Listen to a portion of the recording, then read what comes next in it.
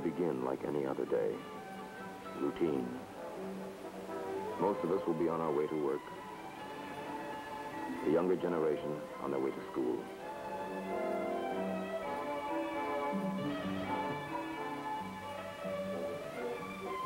At home, the lady of the house will be engaged in her morning chores, as usual. Yes, it will be just another routine, peaceful weekday morning.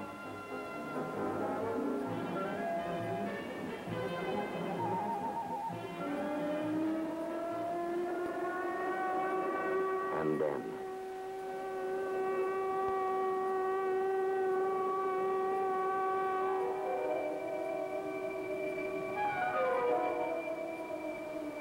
at first, people will stop in their tracks. Some will be puzzled. Some annoyed. Some even angry. No announcement was made of a practice air raid alert. It must be a mistake. Someone at Civil Defense must have pushed the wrong button. But what if it isn't a mistake?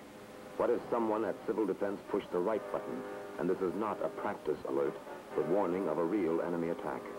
And if it is a real attack, how will the United States cope with it?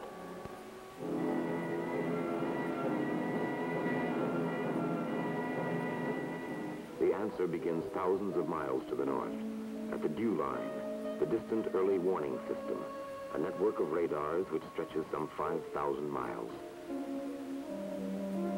From the westward tip of the Aleutian Islands to Alaska, across the continent's northern rim to Greenland and Iceland. Here, high-powered radars probing deep into the skies would be the first to detect unknown aircraft flying above the roof of the world hundreds of miles away, over the ice-locked void of the polar region.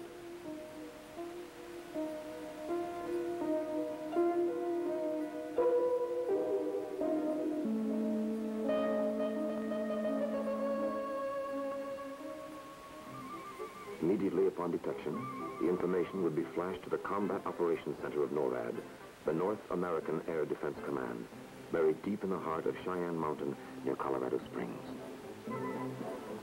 NORAD's mission is to defend Canada and the United States against aerospace attack.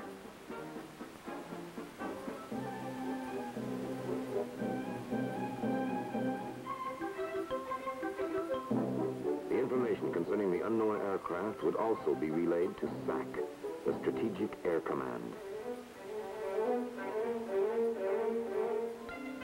and to all SAGE, semi-automatic ground environment centers, located in the United States and Canada. Each SAGE center will conduct the defense of the sector for which it is responsible. As the unknown force moves south toward the North American continent, it will be kept under constant radar surveillance. Each change of position, altitude, and speed will be known instantly in NORAD's Combat Operations Center.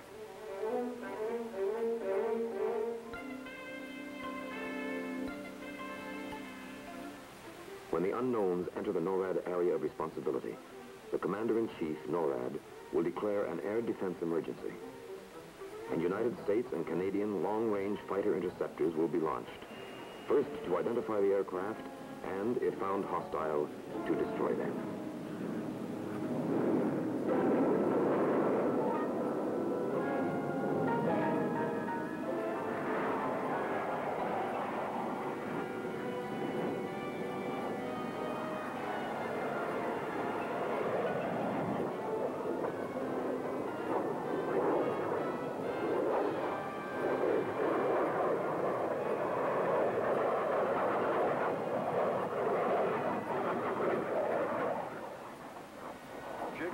Charlie, this is Echo 079.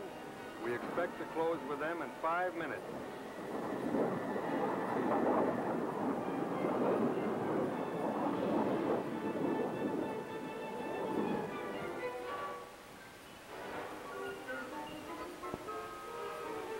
Hostile. With the unknowns confirmed hostile, our interceptors will attack.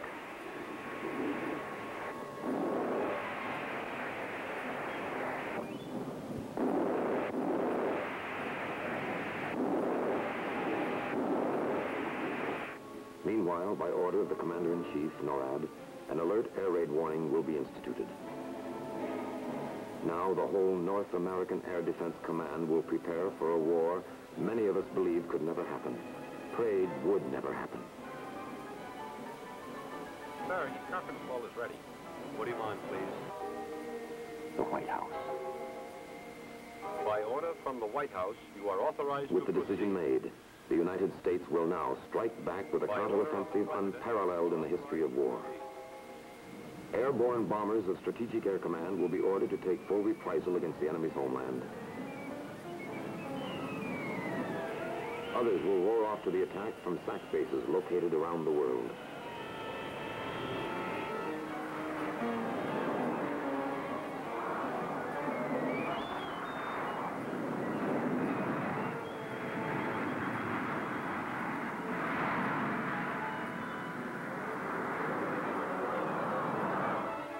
Giant Air Force intercontinental ballistic missiles carrying nuclear warheads will thunder into the sky toward their pre-assigned targets thousands of miles away.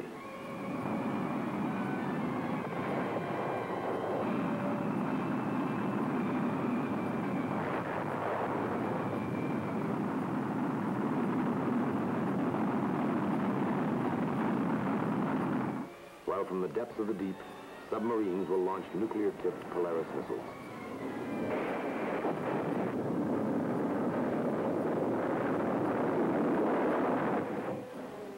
Despite the devastating destruction our fighter interceptors will inflict upon the invaders, some may get through.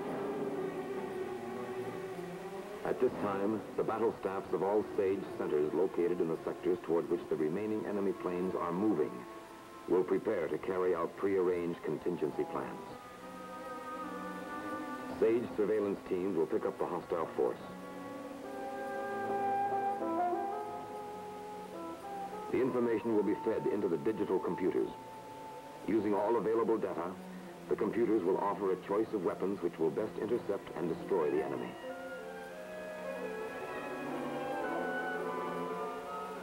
If a senior director decides to employ Vollmer missiles as the first weapon of intercept, Vollmers will erupt from widely dispersed bases.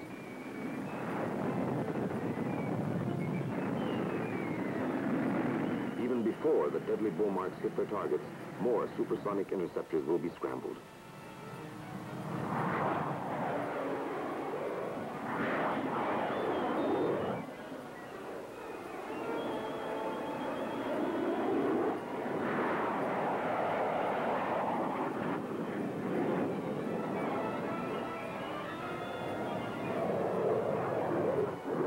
Full-scale defense will be launched from all directions to destroy the enemy as far from their targets as possible.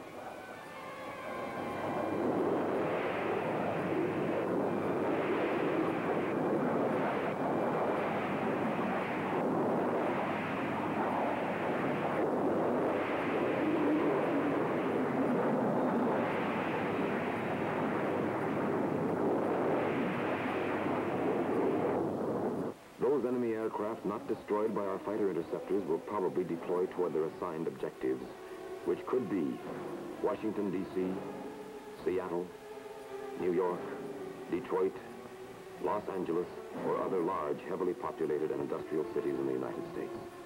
Cities under the protection of the U.S. Army's Nike Hercules defense systems, the inner ring defense of the continental United States.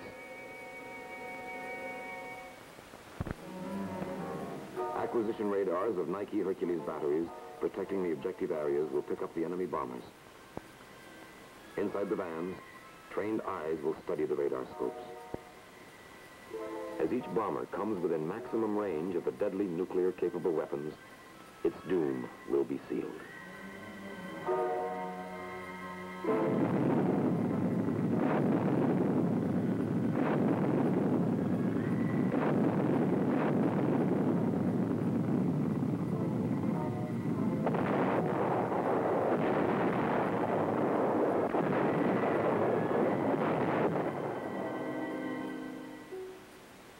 The air battle you have just witnessed was, of course, simulated. But the conduct of the defense was factual. I'm Darren McGavin. If North America is ever attacked by a hostile force with manned bombers, it would, as you have just seen, be subjected to a continuous, intensively devastating attack from as far out as possible with every type of lethal weapon in our air defense arsenal. To say nothing of the terrible destruction our own bombers and ballistic missiles would inflict on the enemy's homeland. And for those bombers which survive and penetrate our outer defenses, the ultimate responsibility for their destruction would rest with ARADCOM, the United States Army Air Defense Command.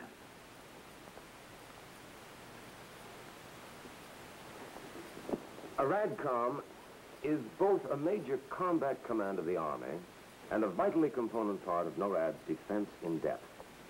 Its mission is to provide combat-ready forces for the air defense of critical areas within the continental United States.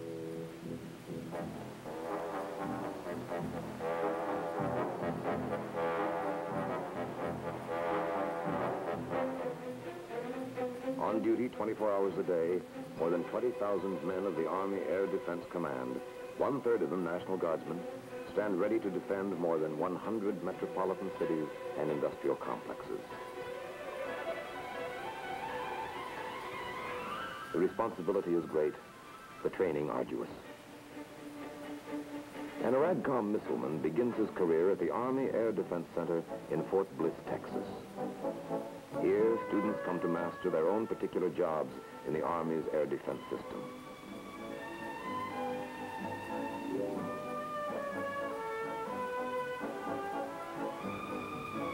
At first, they learn that Nike Hercules is a guided missile, guided by commands from a ground control center, consisting of detection and guidance elements.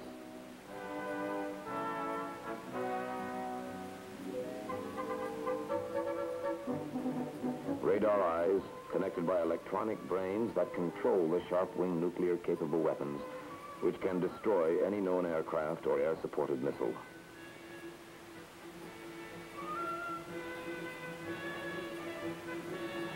Training at the Army Air Defense Center is conducted not only for enlisted men, but for officers as well.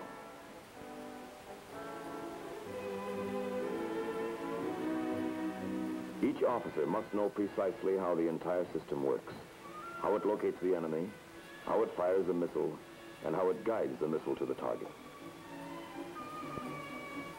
Enlisted men who are trained as guidance specialists are taught to fix in their minds a clear picture of how invisible electronic impulses guide the missile.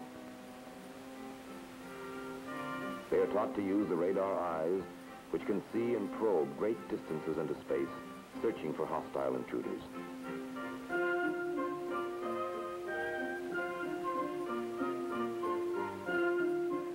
Other men, trained as launcher specialists, must know how to keep the missiles operational, ready to fire at all times.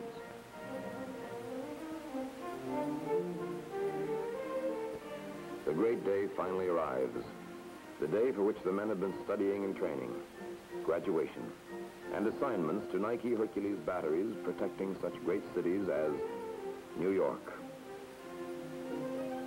Chicago, Pittsburgh, and San Francisco, where the men will undergo months of intensive unit training. A Nike Hercules battery is emplaced in two different areas. This is the battery control area. It contains the electronic equipment which detects, tracks, and guides the missile to destroy a target.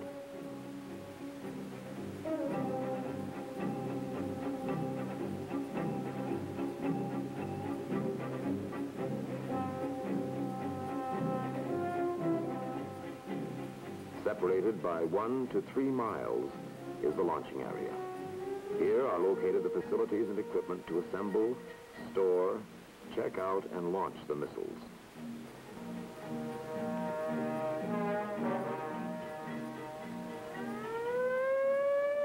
The combat capability of ARADCOM units is determined by certain indicators, such as operational readiness, engagement simulator training, and defense combat evaluations.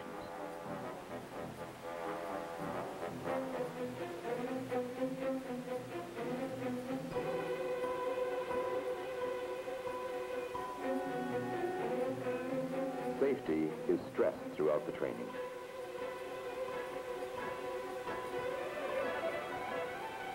To prevent accidental firings, red flags are attached to parts which make the missile unable to fire.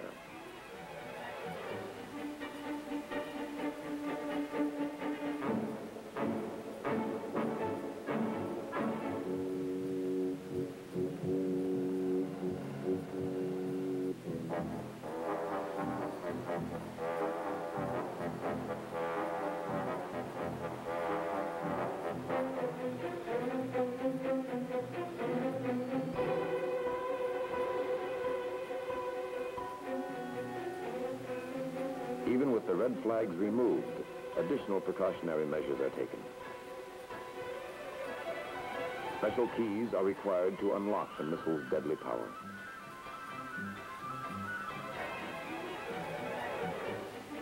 But training to fire a Nike Hercules is one thing. Firing the lethal weapon is something else.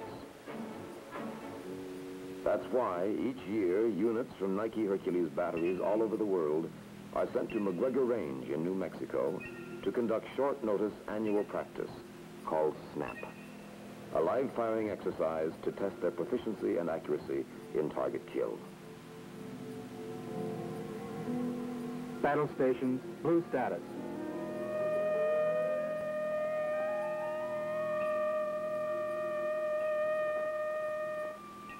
Acquisition present. Computer present. CTR present. MTR present. Blue status received in the launching area. Launching platoon present. On deck. Now the men are ready to engage the mock enemy, a remotely controlled target.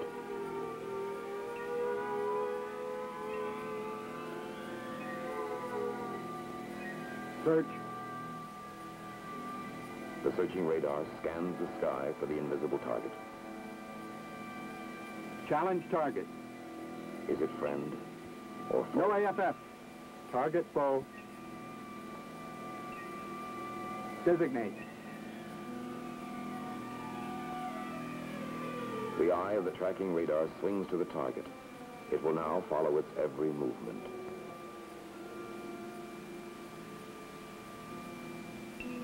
Soon, all will be automatic.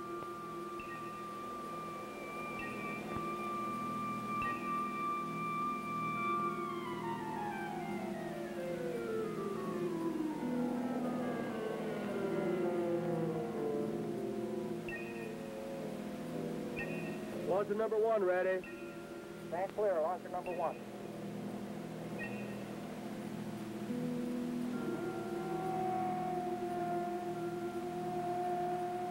This is how it will be, near our great cities and with the Army overseas, if on some fatal day, enemy bombers attack.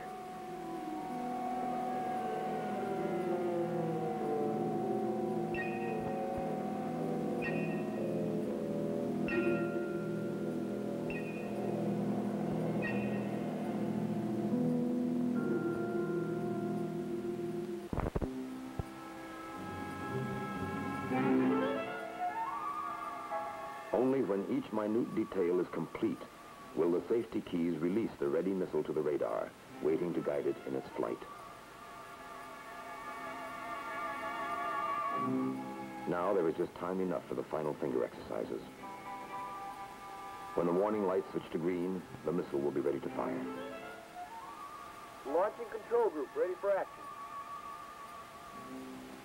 Acquisition ready for red status. Computer ready for red status. CTR ready for red status. MTR ready for red status. Red status. Section 8 selected.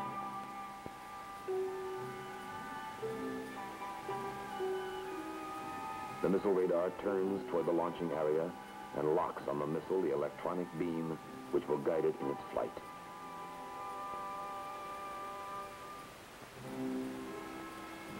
Site 2-3, request clearance to fire. Surveillance, this is the range safety officer. Is the range radar clear? Site 2-3, you have final clearance to fire.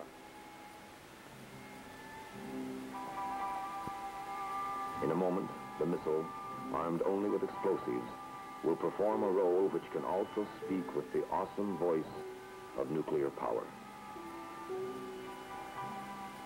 About to fire. 5, 4, 3, 2, 1. Fire!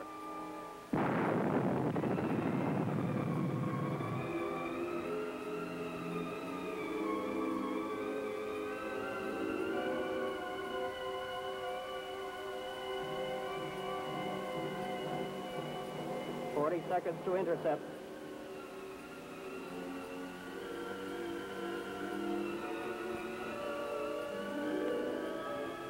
30 seconds to intercept.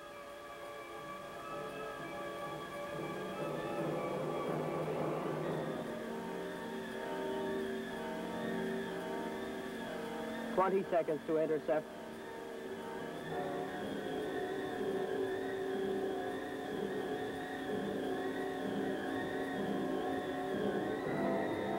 5, 4, 3, 2, 1.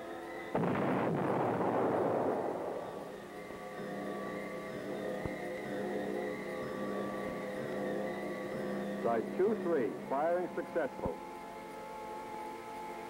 Until now, you have seen the vast defense network the United States possesses to guard North America against attack by man bombers. And we shall continue to guard against that threat 24 hours a day, 365 days a year. But we face an even more terrible threat. The intercontinental ballistic missile and the submarine-launched ballistic missile. As of today, the United States has no operational defense against incoming ballistic missiles. However, there is a system under advanced development by the Army which is capable of destroying them. It is known as Nike X. Basically, this is Nike X.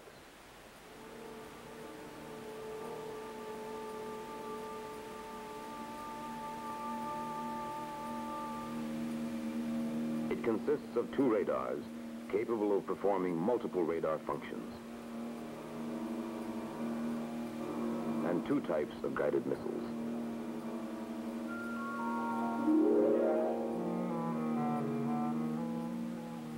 Plus high-speed digital computers and automatic electronic command and control systems. The nerve center of Nike X is MAR, which stands for Multi-Function Array Radar. MAR can do the job of 4 radars: detect, track, discriminate, and guide interceptor missiles to the kill. It can scan and rescan the whole arc of the sky within the fraction of a second, and with the aid of computers, make microsecond decisions.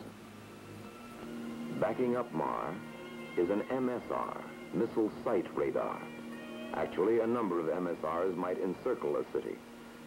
Largely under orders from MAR, they would launch defensive missiles from underground silos and guide them on an intercept course with enemy ballistic missiles.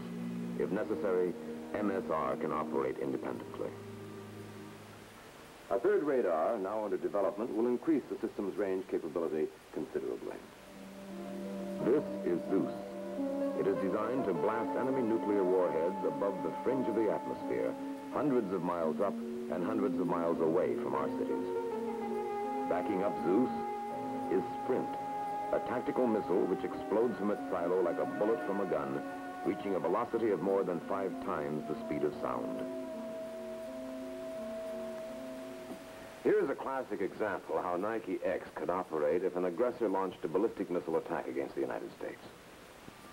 Traveling at about 18,000 miles an hour, each warhead might be camouflaged by miles and miles of decoys, hurtling ahead, with, and behind the real warheads. While still thousands of miles away, the missiles would be detected by BMEWS, the Ballistic Missile Early Warning System. Instantly, BMEWS would flash the warning to NORAD and to MAR, indicating the speed, direction, and number of attacking missiles. MAR would then detect, track, and identify the real warheads from the decoys in microseconds. At the proper moment, Zeus would be blasted from its silo. Working together with MAR, MSR, the Missile Site Radar, would guide Zeus to its target to destroy the warheads before they could enter the Earth's atmosphere. If, in the course of the attack, another warhead might reach the edge of the Earth's atmosphere at a range too close for Zeus to be effective, Sprint would be rammed into the air. Again, working with MAR, MSR would guide Sprint to intercept the warhead while it was still many miles in space. When and if Nike X is approved for production, the Army Air Defense Command will be sole user of the system in the continental United States. Meanwhile, Nike Hercules is ready for high-altitude enemy bombers. Hawk is ready for low-altitude targets. And as for the men of ARADCOM, the United States Army Air Defense Command, they are ready for anything. About to fire. 5, 4, 3, 2, 1, fire.